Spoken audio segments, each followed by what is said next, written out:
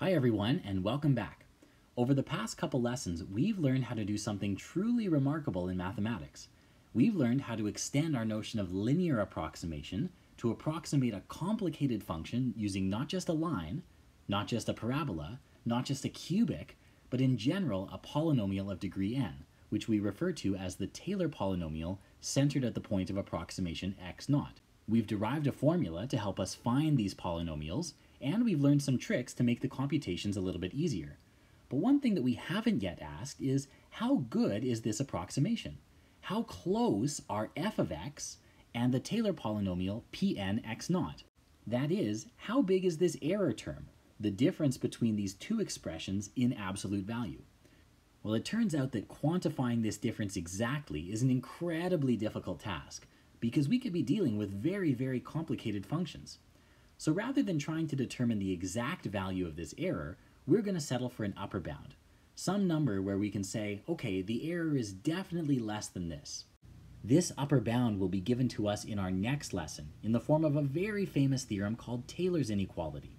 In order to get there, though, we need a stepping stone, an intermediate result called Taylor's remainder theorem, which allows us to express this difference, this error term, in a much more tractable form. With this in mind, the goal of our lesson is to state and justify Taylor's remainder theorem. We're only going to have one video lesson on this topic, just an overview.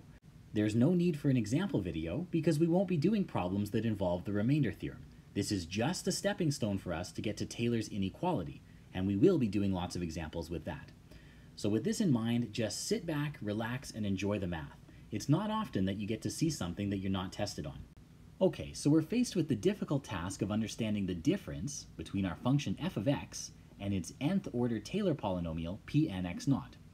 Well, in mathematics, when you're faced with a difficult task, it's often helpful to start with the simplest case.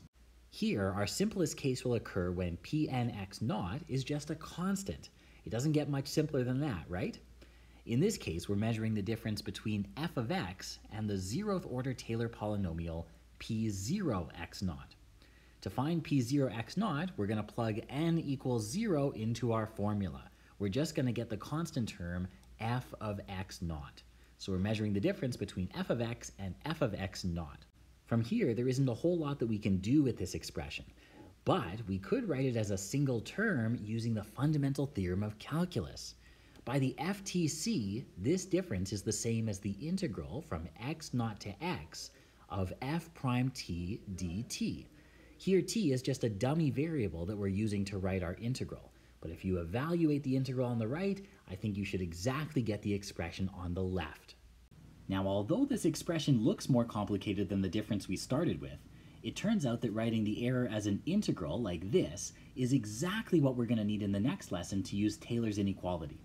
We'll now show that the difference between f of x and its linear approximation, P1 x0, can be written in much the same form.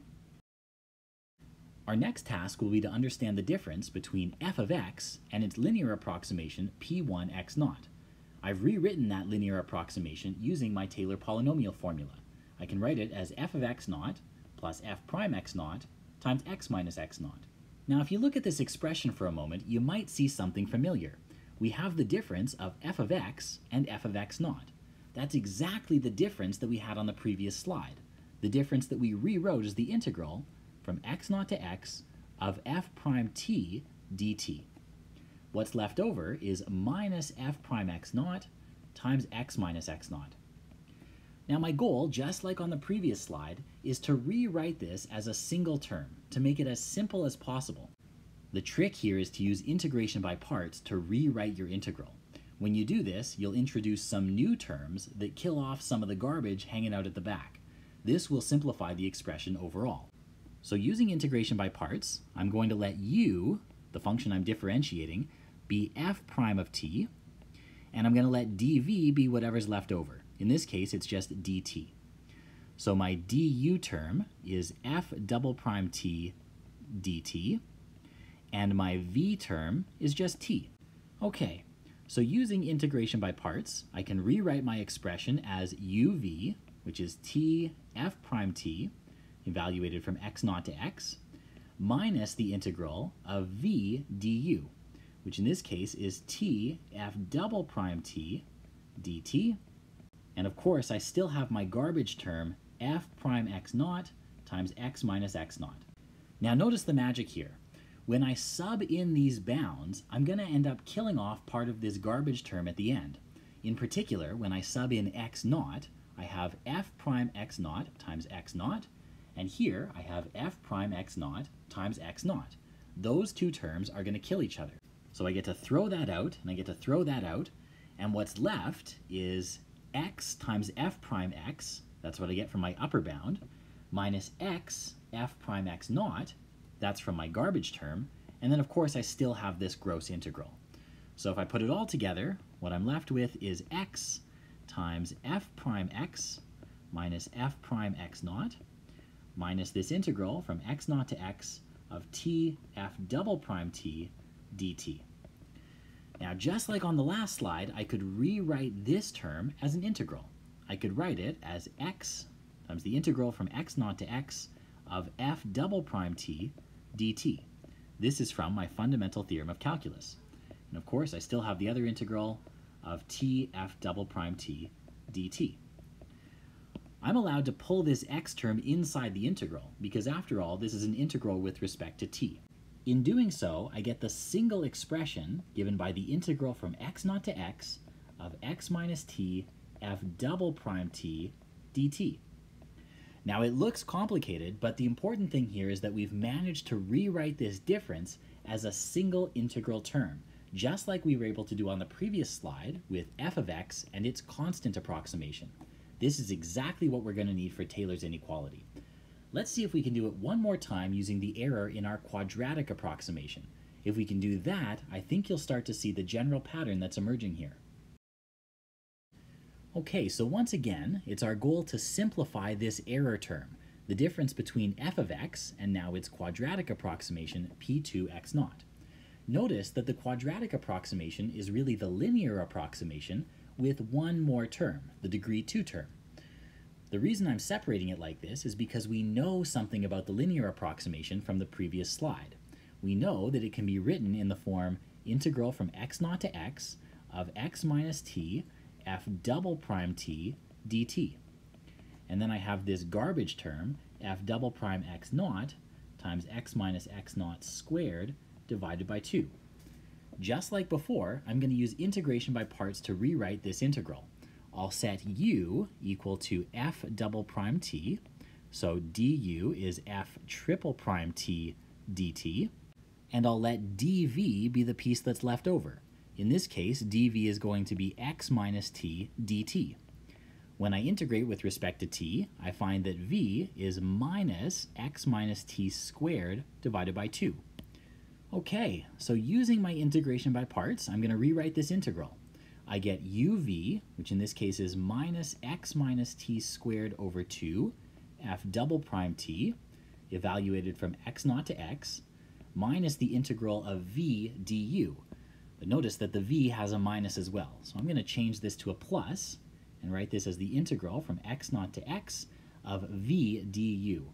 So x minus t squared f triple prime t divided by 2 dt. And of course, I still have this extra term, f double prime x naught, x minus x naught squared divided by 2. Now, here's the magic one more time. When I sub in these bounds, I'm going to clean up this garbage term. When I sub in my upper bound, this entire expression goes away, right? It becomes 0. When I sub in my lower bound of x naught, I get x minus x naught squared over 2 times f double prime x naught. Look familiar? It's exactly the term we have over here. So I can throw out these entire expressions, and I'm just left with one integral expression, the integral from x naught to x of x minus t squared f triple prime t divided by 2 dt. Okay, now hopefully you're starting to see a pattern here. Go back to the previous slides where we computed the error term for our constant and linear approximations, and compare them with what we're getting here for quadratic.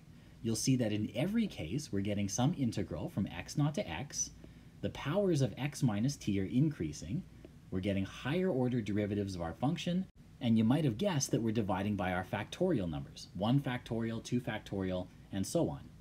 So I'm going to take the pattern that we've observed in the first few cases, and I'm going to summarize it in the big theorem for this lesson, Taylor's remainder theorem.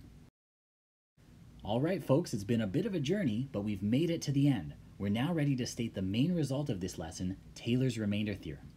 It says that if your function f of x has n plus 1 derivatives at x naught, meaning the first n plus 1 derivatives exist at this point, then the function f can be written as this crazy sum, which you'll likely recognize as the nth order Taylor approximation for the function, plus something left over, a remainder term or an error term. That error can be written as an integral, the integral from x naught to x of x minus t to the n divided by n factorial times the n plus first derivative of f at t. Unfortunately, we can't actually evaluate this integral. It's just not possible.